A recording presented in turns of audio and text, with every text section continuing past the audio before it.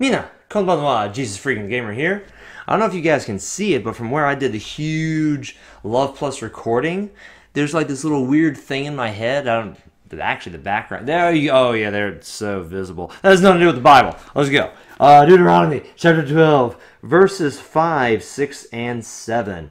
But you shall seek the place where the Lord your God chooses out of all your tribes to put his name for his dwelling place, and there you shall go.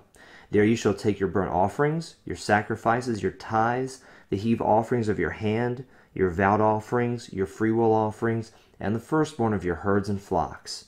And there you shall eat before the Lord your God, and you shall rejoice in all to which you have put your hand, you and your households, in which the Lord your God has blessed you.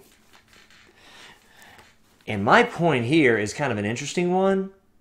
It doesn't directly relate to that passage, but I would simply like to say that in New Testament times, with Jesus as my Messiah, my Lord, my Savior, and my God, I don't have to worry about going anywhere to a temple or a tabernacle or any such place, because I am now the temple of God.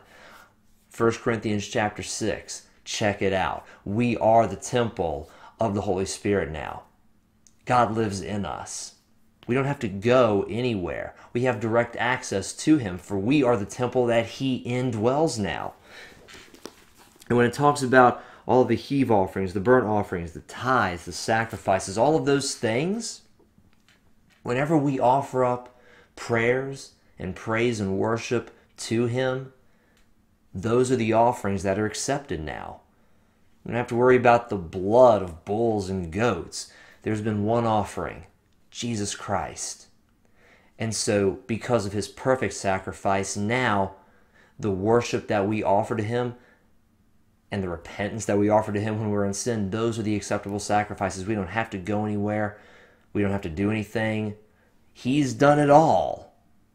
That's why some people tend to call Christianity more of a relationship than a religion, because there's not a whole lot of work left for us to do. Jesus kind of took care of that for us.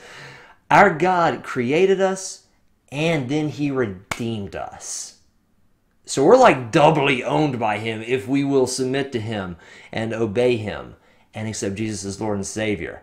That is some good news right there. Thank you guys very much for watching. I love you guys. God bless.